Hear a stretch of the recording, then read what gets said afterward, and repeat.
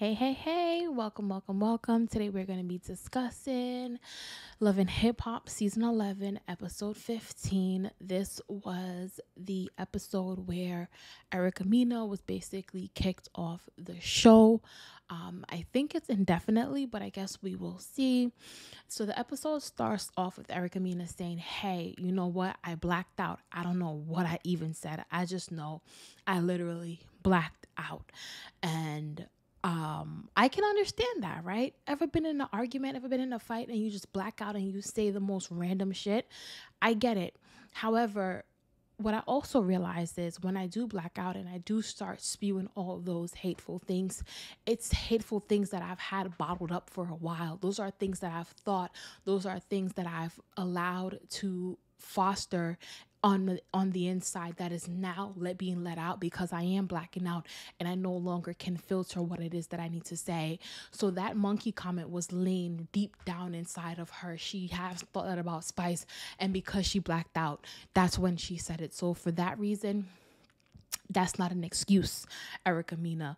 The whole monkey slur, I feel like she wasn't remorseful for it. She wasn't remorseful when she first initially watched the clip in the playback. She wasn't remorseful when she spoke to Yandy about it. She just was not showing any form of remorse. And I'm just like, at the end of the day, like, if you're not remorseful for it and if you're not seeking or trying to be educated on it, then get out of here. Like, and she's like, oh, well, you know what? I date black men. I have black children. I've been around women who are white, who are Spanish, who are different races from the black community, and they will date the black man and have the black children, but hate the black woman. You can't like one part of our culture or love one part of our culture, but hate the other. Like, they love the black men, they love the cute black kids, but at the end of the day, excuse me if you're hearing any noise, they hate the black women. And it's like, we're tired of that. We're tired of you accepting what you want and leaving us like we're scrums. Absolutely not.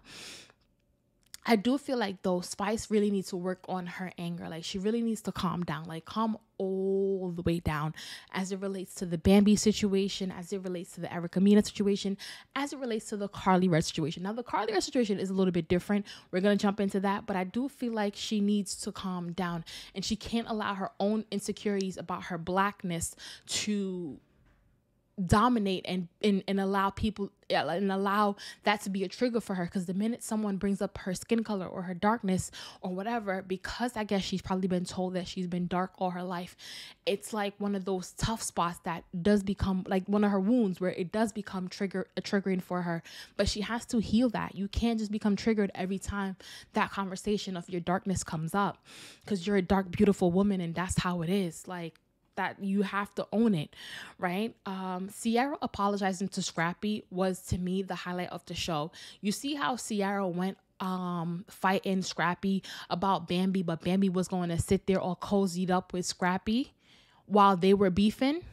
I hope y'all get what I'm saying. Sierra and Scrappy is beefing because Sierra got into a fight about Bambi while Bambi and Scrappy is there all cozied up at the Bahamas. I'm like, look at this. That's why you should never, ever get into anybody's business, because what the hell? But she apologized to Scrap and they let it go.